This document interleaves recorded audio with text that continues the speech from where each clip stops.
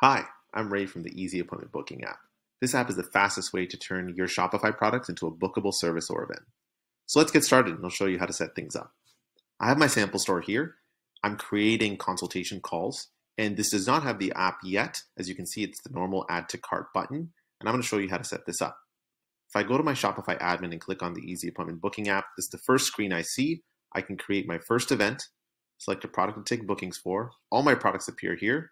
I'll select the product that I want to turn into an event, and now I can set things up. In this workflow, I do a few things. First, I'm going to set up my availability. So here's when I'm available. I'll say my first name is Ray, and this is Ray's default schedule. I can change my email or phone number if I wish. By default, it shows 9 to 5 in my time zone.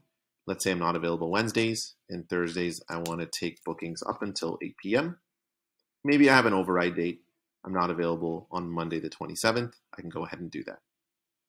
Connecting your Google Calendar actually lets you sync all of your bookings to your personal Google Calendar or business Google Calendar, and allows you to also block out any personal events.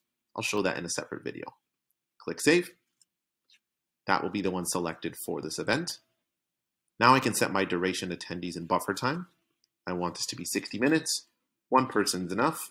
And I want a 30-minute buffer. So every time a booking comes in, the next booking won't be until 30 minutes later.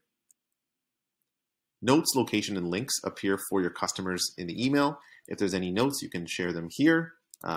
Looking forward to seeing your Shopify store. There's no location for my event because it's online, in which case I do have a Google Meet event I'll add here. You can create start and end dates for your specific event. I don't have a specific start date, but I will set an end date for January 30th so that I don't take bookings after January 30th. If I need lead time, I can select that here as well. So let's say I don't want anyone to book appointments with me up until 12 hours until the next available time. So if the time right now is 3:39 p.m., I can't take a booking for the next 12 hours to give me some lead time so I'm not caught off guard. Custom questions are available, which I can show in a separate video that lets customers answer any specific questions they have with you before they meet with you. I'm going to show it in a monthly calendar view rather than week by week. And for notifications, we by default send the confirmation emails. If you'd like, in our paid plans, you have our automatic reminders and thank you, so you don't have to lift a finger when reminding your customers and thanking them for attending your event. Once I click Save, now my event's created. I can view it in my store. Now my Add to Cart button has been turned into a Select a Time button. I go ahead and click that. As you can see, I'm off Wednesdays. My 27th has been booked off. I want to book Friday at 10 a.m. Go ahead, Add to Cart. I can shop for more or just check out. Now the customer checks out just like a normal Shopify product. All right, so I've placed the order.